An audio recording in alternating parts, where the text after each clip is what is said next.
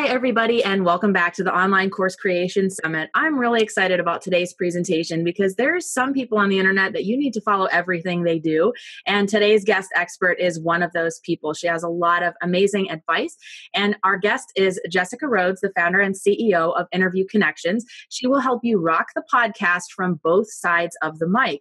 So today we're going to be talking specifically about how you can establish credibility, grow an audience, and even land clients using podcasting strategies where you appear as a guest expert. So welcome, Jessica. I'm so excited to have you. Laura, thanks so much for inviting me onto the summit. I mean, getting interviewed as a guest is such a key strategy, and a lot of people have no idea where to start. So that's what we're going to talk about today. So I'm really excited for the opportunity to do that.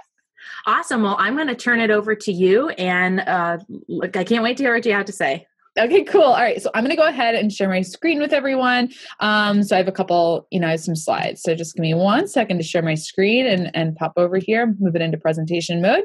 Are we still good? You can see everything? Yes, we are good. Okay, awesome. So in today's presentation, I'm going to talk about your roadmap to podcast interview success. So moving right along, what you're going to learn today is how to be an easy to work with guest. That's really, really important. A lot of times when people start getting interviewed, they start to embrace their diva, their inner diva. And it's really important to be easy to work with, stay humble, because this is all about relationship building, and nobody likes to be in a relationship with the divas. So we're going to talk about how to be easy to work with. We're going to talk about the one question you should ask before the interview. This is really, really important if you're going to rock the podcast as a guest expert. You need to know one key thing. So we're going to talk about what that question is, my top communication tips for podcast guests, and how to get listeners to your website. So before we dive in, I want to just tell you who I am. As Laura mentioned, I'm the founder and CEO of the premier guest booking agency for podcasters and guest experts, interviewconnections.com. We get people booked as a guest on podcasts, and we also work with podcasters to find and book guests on their show. I am a podcaster myself. I'm a content marketer. I do a lot in terms of content marketing. So my weekly show is Rhodes to Success, my last name, Rhodes. Rhodes to Success is a weekly show, and I cover topics about podcasting, podcast interviews. I have a weekly web TV show called Interview Connections TV. I'm blogging every week at my website, jessicarhodes.biz. And then I also co-host a show called The Podcast Producers, which is a seasonal production with Corey Coates, who's the co-founder of Podfly. And that is a show all about podcasting, the art and business of podcasting. So I encourage you to check that out. And I'm a New Englander. I live in Rhode Island, and I am married. I have 2 little kids. My son, Nathan, is going to be 4 in just a couple of months. I can't believe that. And my daughter, Lucy, is 1. So now that you know who I am, we'll move right into the content. So as I mentioned before, being easy to work with is so important. A couple things you can do to be easy to work with and be a great guest, make that great first impression, is number 1, listen to at least one episode of the podcast that you're going to be a guest on, or listen to part of a few episodes. The reason you want to do this is because you want to get to know the host's show flow. Some podcasters are going to have pre-scripted questions. Other podcasters are going to be really free-flowing. Some podcasters are going to be, really like buttoned up and stiff, and others are going to be super fun. You want to go into each show knowing how to match their personality and their energy, so that way the interview has better chemistry and the listeners find it more enjoyable to listen to. And if you listen to the show, it also gives you that opportunity to give them a genuine rating and review on the platform that you listen to podcasts. Most people listen on iTunes, but maybe it's Stitcher Radio, Google Play. After you listen to their podcast, I would recommend writing them a review. This is a way to be a giver to that podcaster and to help them out by bringing more reviews to their show.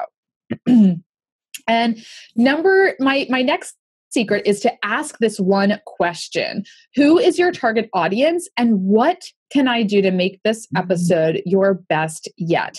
When I talk to my clients at Interview Connections about, what are you doing to rock the podcast as a guest? What are you doing on your podcast interviews to see results in your business? How are you getting listeners to your website? They all have the serve first mindset. They are focusing on how to make this show good for the audience. I was just interviewing my client, Renee Brent, and she, in about 4 or 5 months, she sees book sales all over the world for her book. She's making connections, and she says, I don't care if the listener has if the podcast has 5 downloads or if they have 5,000. I am there to connect with anyone who is listening. And so you want to know who that podcaster's target audience is. So I would ask them either on a pre-scheduled call before the interview or in those few minutes before the interview starts, ask the host, who's your target audience? Who are you trying to reach? And how can I make this episode great?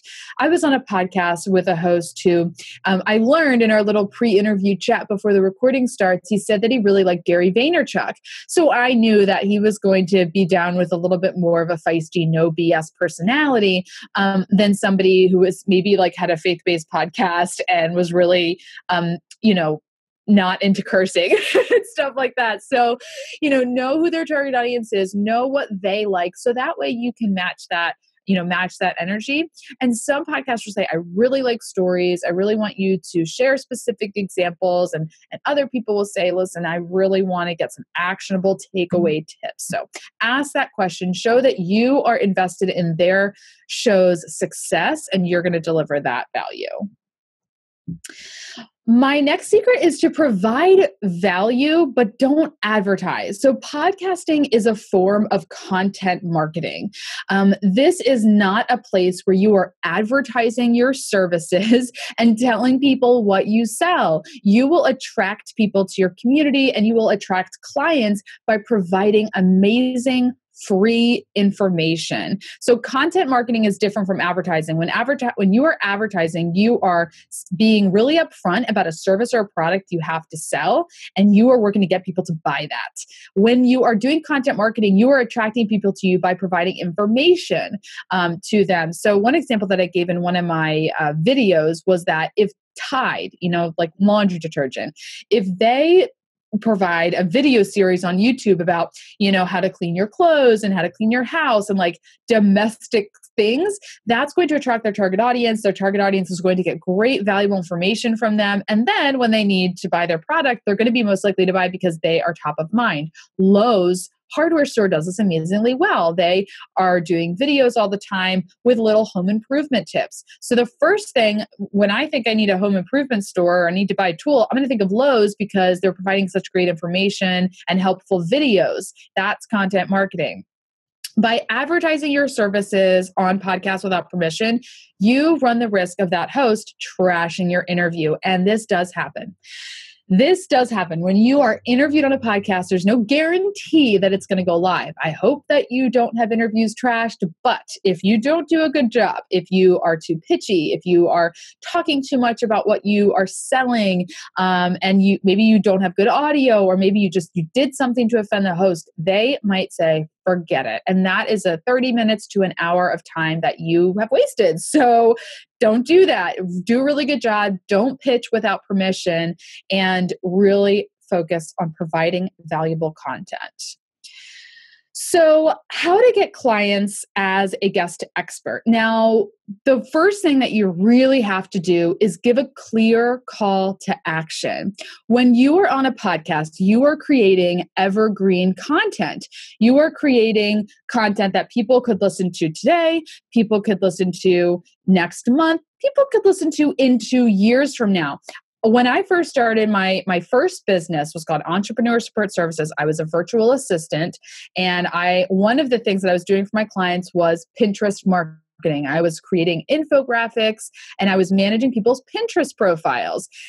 And I did some podcast interviews. I'm sure you can still find them on iTunes, where I talked about how to be effective with Pinterest marketing. And I did an interview on a show called The Real Deal with Jason Silverman. A year and a half after that interview was live, I had stopped doing Pinterest marketing. I think I maybe still was doing infographics, but a year and a half later, someone says, hey, I just listened to your interview on The Real Deal and I need an infographic design. Can you do that for me? I'm like, Yes, I can. So I was charging like $200 at the time for it. I don't even do that anymore. So if somebody found that interview today, I would be like, oh, I'm not doing that anymore. But the point is, I was still doing it. People heard it a year and a half later, and that was a good return on my investment. I made $200 from that 30-minute interview. So give a clear call to action, and also make sure your action that you're asking people for is evergreen. That's if somebody heard it in a year from now, it would still be something that they could take action on, because you never know when people are actually going to listen to your interview.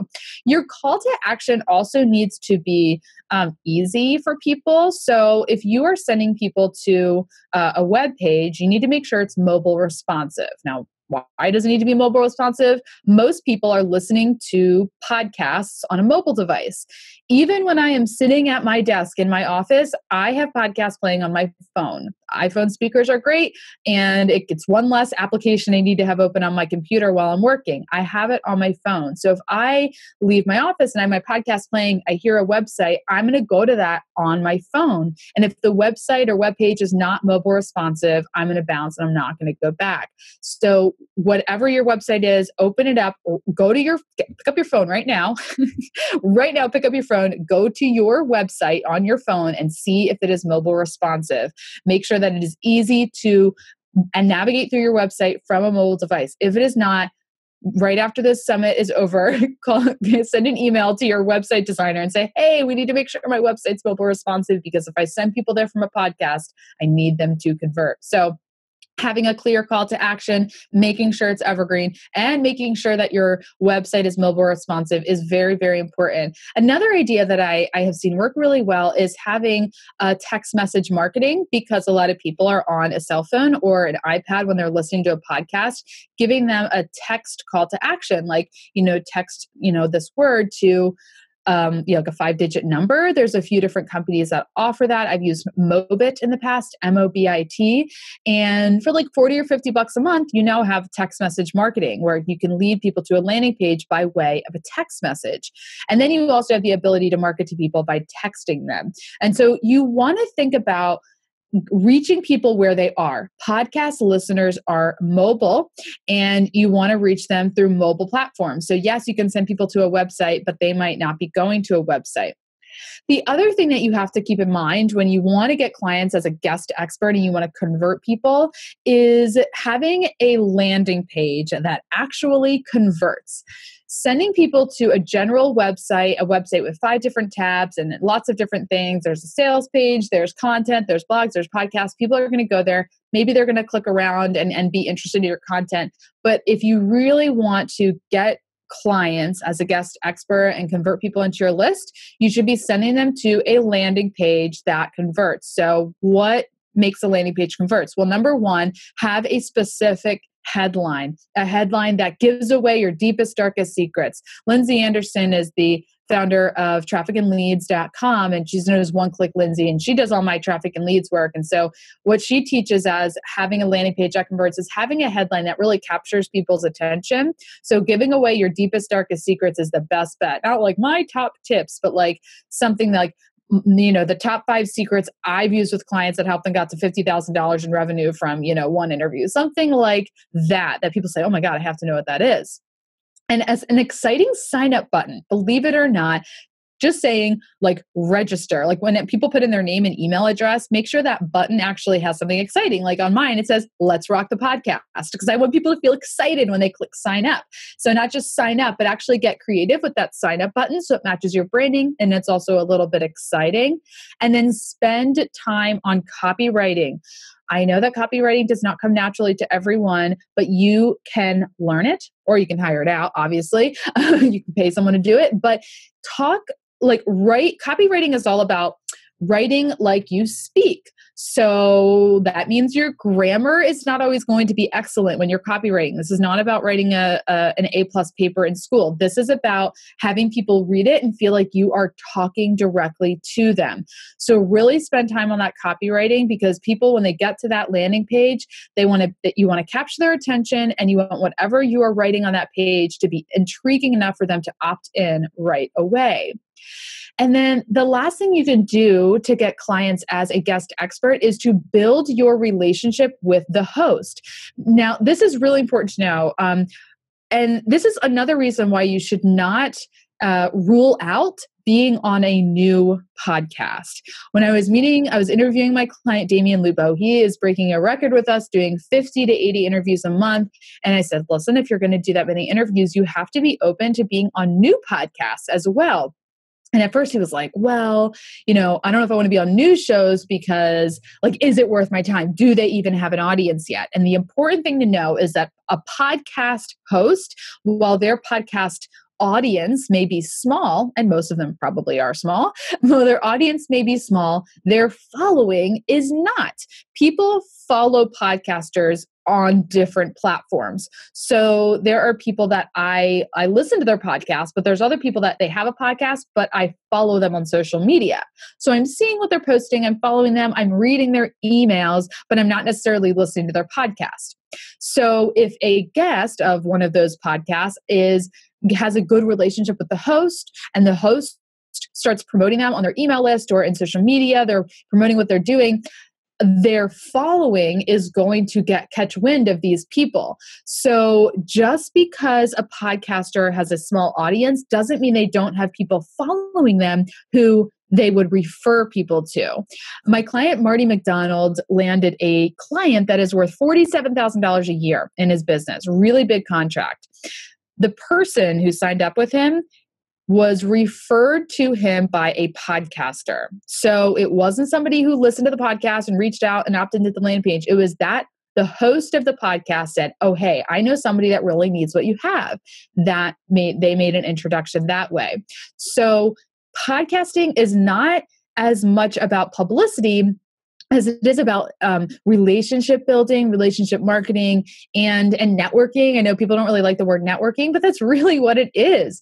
You want to look at each podcast interview as a new connection with a podcaster, somebody that has influence. Podcasters, if they have 5 downloads an episode or 5,000, they're an influencer with the people who are listening to their show. So you want to take it really seriously, build a relationship with them so they start talking about you to their following.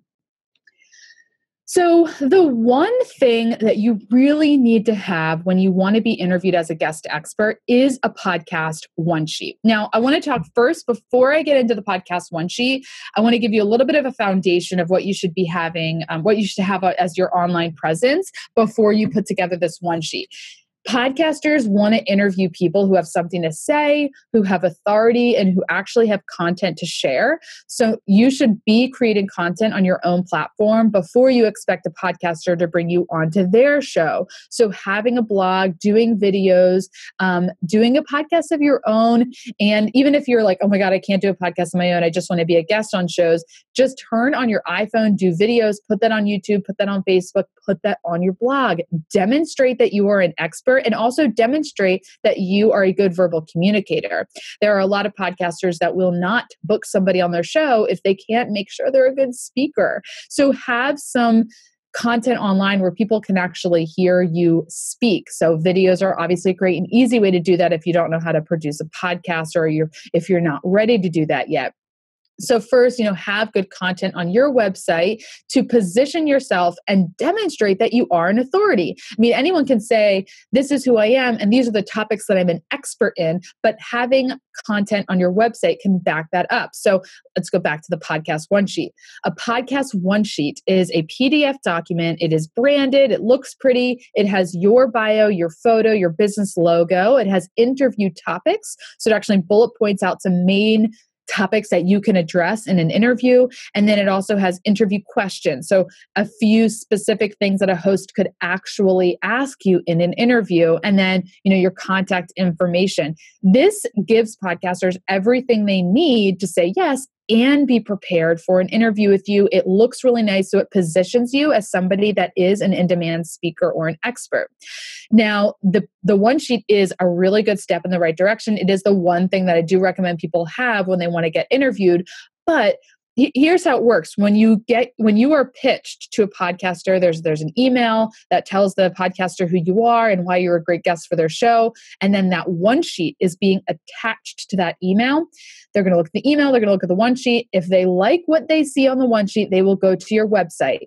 That is why it's important to have content on your website, because the one sheet could look great, but if they get to your website and they don't see anything that backs up what you say you're an expert in, they're not going to be convinced there's enough to talk to you about.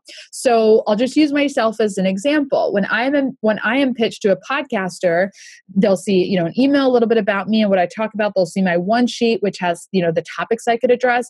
Then when they go to jessicarhodes.biz, they're going to see hundreds of posts, blogs, podcasts, videos where I am talking about everything I say I'm an expert in. So it backs up what I'm presenting to them. If all I sent them to is my sales page, sure, I could say I'm selling it, but there's no telling them what I actually know. So it's important to have a one sheet, but it has to be backed up with actual expertise and credibility. So if you are not taking time to create content and provide valuable information to people in your community, you need to start doing that immediately, because before you can expect a podcaster to present you to their audience, you need to start demonstrating your expertise to your own following. And if you're thinking, oh, I don't have a following, nobody's following me, it's okay. Just talk to nobody and you will start attracting people. It's like here's a good picture for you. Let's just say you're in the middle of a busy city street and you just stop and you maybe start, singing. Well, you have no audience. People are walking by, but eventually people will stop because they're going to hear you singing and they're going to say, oh, wow, I want to watch this person. So in order for you to grow an audience, you have to start putting out the content first. You can't say, hey, I'm going to sing, everyone stop, because they're going to say, oh, I don't see anything that's, worth stopping for. So put out the content. You will attract an audience once you start marketing it. So I want to give a gift to you today. My one sheet template, I have it on my a la carte page for $7. I want to give it to you for free because it's definitely something that's going to make it really easier for you to get started. So if you go to interviewconnections.com/a la carte, my interview one sheet template is on the second line down. It's $7. Use the coupon code publicity and that'll zero out the cart. So you can get my one sheet template for guest experts for free. You can download it into InDesign or Microsoft Word. So even if you are completely design illiterate, you can download this in a Microsoft Word, put in your topics, your questions, edit the font and the colors, put in your headshot, and you are good to go. Save that as a PDF and start using that when you're pitching yourself to podcasters. So I talk really fast and I went through that pretty quickly, but we're about 25 minutes in. So I'm going to, stop sharing my screen and go back to Laura to see if we've got any questions. Awesome. That was so good and such a tight but filled with information presentation. I took a page of notes while you were talking. Oh, great. So I have a couple of questions and a couple of things that I've noticed that I think you can comment on too. Yeah. One of the really important things that I took away from that was this idea of not looking at the podcast, being an expert as your opportunity to present information, but it's kind of a little bit more about the host, right? And what you can provide to their audience. I think a lot of people go, oh, well, I'm going to appear on this podcast and that's going to get me so many listeners or followers and people are going to buy from me. And it's kind of you are building this relationship with somebody. So it's not a good idea to really go into it with this concept of, oh, it's all about me and how quickly I can promote myself and pitch my services. Because it usually, it doesn't resonate well with the audience or the person who's hosting. So yeah, the best thing you can do is make the host look good. Be a giver. Really focus on how can I make this interview the best episode of their podcast. And you might go into a show saying, oh, I don't know if this is the best for me. I don't know if this is my target audience. Be a giver because that will come back to you. I've been in business almost 4 years now, and there are people that started following me 2 years ago and just reached out and say, I've been following you for years. I'm ready now. Buyers buy when they're ready to buy, so you want to get in front of even people that might not seem like your ideal target audience today. You want to get exposure to as many people as you can. And that means being a giver and just providing the most value to any audience you find yourself in front of. Yeah, and it has so many other benefits that you might not even realize when you're doing the interview. I know for me, I just launched my own podcast and Mhm. I was shocked, before I even told my list that the podcast was launched, when we went into the back end to, add some new episodes, there had already been almost 100 downloads of the launch episodes. And I think that was because people were Googling my name where I had appeared on someone else's podcast and they were now Yeah. finding me. So you never know. I mean, it might not become a client today, but it's Right. so true that is how people hear of you and might start following you. And it can just, it's like this ripple effect that sort of spreads out and can touch you so many years later. Yeah, and you make a really good point about the links. When you are a guest expert on podcasts, most of the time you are going to have a backlink to your website in that podcaster's show notes page. And the more backlinks to your website that you have online, the higher up in the search results you will be. So I am not the only agency that books podcast interviews, but I've been around the longest and at least in my niche, and I've got so many links to my websites from the podcasts that I've been on, and the links, like articles that people have linked to my site, that when people search getting on podcasts, Interview Connections is going to be the top result because I have so many links back to my website. So that is one big reason people do podcast interviews, is to get backlinks. Yeah, I mean, it's so cool because I think as a strategy, it's got so much potential, right? Like, I mean, if you do it right, it only makes you look good and helps you grow Yeah. your own following and your credibility. But you're also networking with people. You're getting these backlinks. I mean, it's so neat to see the Mhm. many ways that being a guest expert on someone else's podcast can pay off. So Yes. I want to touch a little bit on something that I did not know about before I started being a guest expert that I think people need to realize, which is this idea of podcasting being a long-term strategy. And the Mhm. idea of, like, if you're interviewed on someone's podcast today, don't expect that that's going to be live like next week. So can you Right. talk a little bit about that? Yeah, exactly. I'll help you set some clear expectations around the timeline, because it really is taking a long time and more. And today, as opposed to 2 years ago, podcasters have a much lengthier production schedule. So an interview that is recorded today might not even be live for 6 to 8 weeks, or you might schedule an interview today and then you don't record it for another month, and then it's not another month after that before it's even live, and then it's even longer before everyone actually hears the episode. So if I launch an episode like my podcast, Rhodes to Success, I launched them on Wednesdays. If I look at my downloads, one day after I launched the episode, there's maybe like 50 downloads. But then if I go back a month later, there's a couple hundred. So it takes time. Like, people listen on their own time. Not everyone is downloading your show the minute you produce and the minute you publish it. So it takes a long time for everyone to hear it. And then when I look at, so my show's like 200 to 300 downloads a month after I publish an episode. But then if I look at episodes that I released 2 years ago, they've got like 800 downloads. So like, people like find it over time, and it just takes a long time for the right people to find it too. And usually you really only need like one person to take action. Mhm. So depending on what you have. So the other thing that's really important to know is like, what do you actually have in your business that is valuable? Like, if the only thing you have is a $5 ebook, like you're probably not going to see like the biggest ROI. But we have clients that if they get one person to purchase their $4,000, marketing package, that's fantastic. So usually it just takes one or two people to take action. Our client Dave Sanderson took, he said 6 to 9 months of 4 interviews a month before he saw anything happen. But now he's getting 4 and 5 figure paid speaking gigs from the connections he's making on podcasts. But it took a while to start. And the other reason is like, you're not that good when you first start out. Like, a lot of people think, well, I'm great, and you might be successful in your own right, but it actually takes a lot of practice before you hone the craft of being a good guest and providing good value, being conversational, having a good first impression with people, not using ums and ahs. Like, all that takes practice. So your first couple of interviews just aren't going to be a home run. And that gets back to this idea of making sure that you're driving the traffic to something that's evergreen, right? Because like, Yes. if I'm appearing on a podcast and I'm talking about, oh, my course is launching next month, the episode probably is is not going to be live until maybe after that's happened anyways. And Yeah. if I'm pulling that course down later or something, I mean, I don't want people to be going to a dead link. So you have to think about this idea of it being a long-term strategy, because I don't know about you, but I mean, I treat it like Netflix, like I have my Yes. Overcast app, and when I'm driving somewhere, when I'm going out on a walk, I'm sometimes going back 2 or 3 years into somebody's podcast until I see something interesting.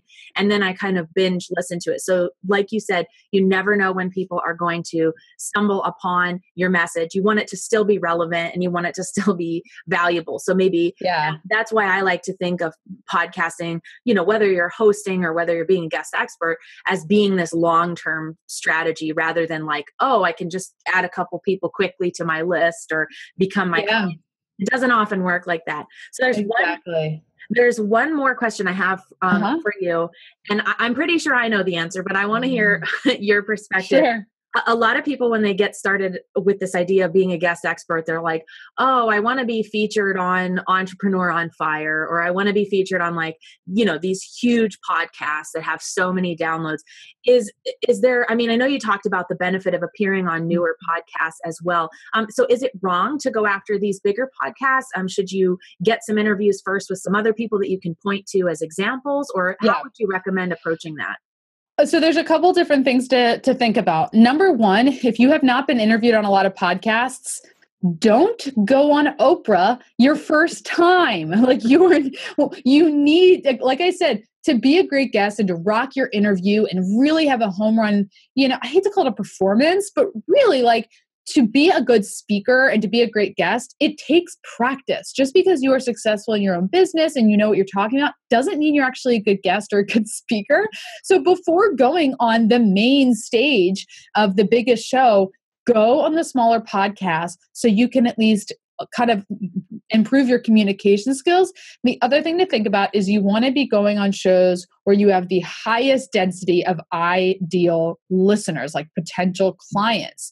So that may or may not be on those big podcasts. There's a lot of vanity and ego that comes from being on a huge show. That doesn't mean there's a lot of your ideal target market.